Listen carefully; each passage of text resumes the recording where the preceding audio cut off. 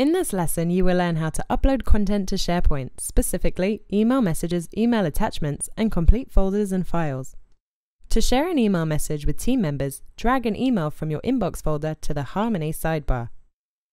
Harmony uploads the message and associated attachments to SharePoint. Since the email is not altered when you upload it, the storage method meets audit and compliance requirements. Let's take another example. In this case, we don't need to retain the email message, just the document.